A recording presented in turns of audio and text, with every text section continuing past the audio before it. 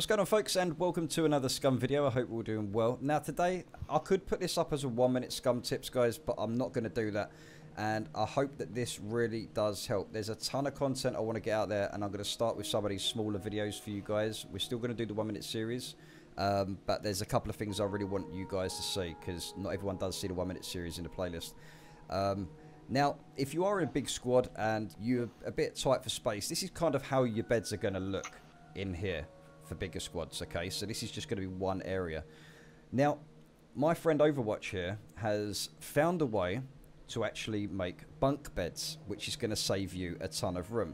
So you can see the space that we have here, and then what I'm going to do is I'm going to destroy these, and then he's going to start actually building the bunk beds. Now, we are in single player, so to speak. We're actually on our own private server, so we can actually go into God mode and then just build stuff quickly, so you guys don't have to watch us like scavenge for all the bits and bobs and stuff, which is going to make life a lot easier just by spawning it in. So that's why you're going to see stuff being spawned pretty quick, because for the purpose of the video it will make life a lot easier. So Overwatch, when did you figure this out? How did you find this idea out? Because this is actually pretty intuitive, man. This is actually really good. I just thought, can I build a bed on a table?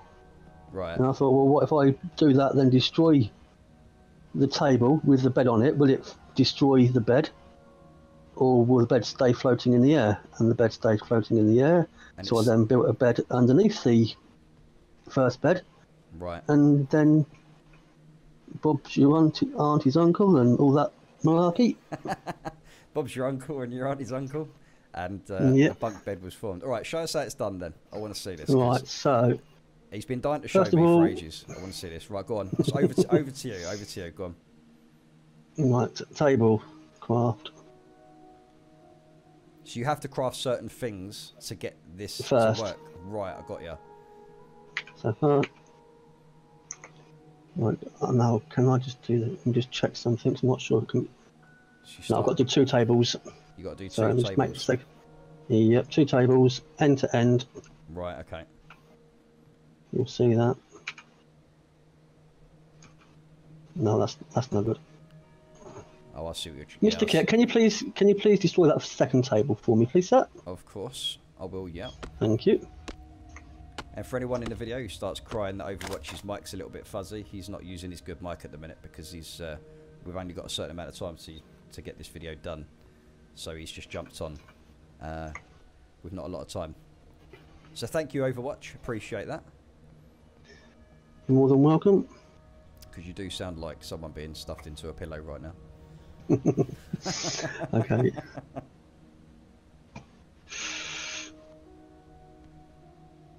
Right, so you get 2 tables end to end, yeah?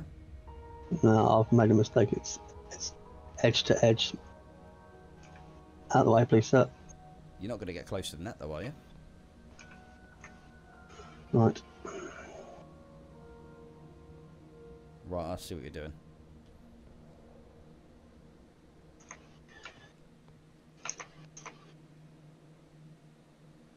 I'm very intrigued by this, because he's been dying to show me for ages, because it's, like I was saying, I mean, you've got an upstairs here. I'll quickly show you the upstairs, guys. I mean, you've got a lot more room up here, and I know most people aren't going to be fussy about the room, but this is a big cabin. There are smaller cabins that you can make stuff in, but you're going to be tight for space at the end of the day. So this is just using your noggin, you know, this is just using your brain, and it's just going to change things a little bit easier. So, or make destroy all 4 tables, please, Mr. Kit. All 4 tables? Please. Right, okay.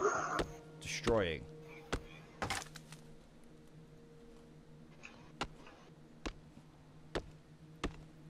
So how many high can you go? Can you do 2 or 3? Or can you only do 2? I have done 3. You have done 3? Uh-huh. And you can probably go more. Right, I've got you. Okay. Aesthetically, 2 looks best. Right, okay. Right, so now you build a second bed underneath the first. Right, I see. Yeah, I see what you're doing now. In fact, no, before you do that, before you do the second bed, you build your lanterns on the floor and you line them up with the corners of the bed as best as you can. Okay. If it's not perfect, it doesn't matter. So you don't really need the standing torches, guys. It just makes it look a little bit more realistic. It makes it more aesthetically realistic than just having a floating bed, so to speak. Did you want me to go and put some on this end of the bed? Can do. Right, so advanced standing torches, yeah? Uh-huh. Right, I see.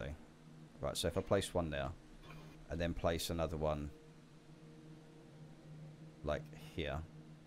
It's the only place I'm going to be able to put it. Anyway, you guys get my drift. You get our drift. This is what you're going to have to do. So, you can make a bunk bed like that. And if I rest on there, and then go to third person, you can see Whitey underneath, just like that. That's actually pretty cool. See?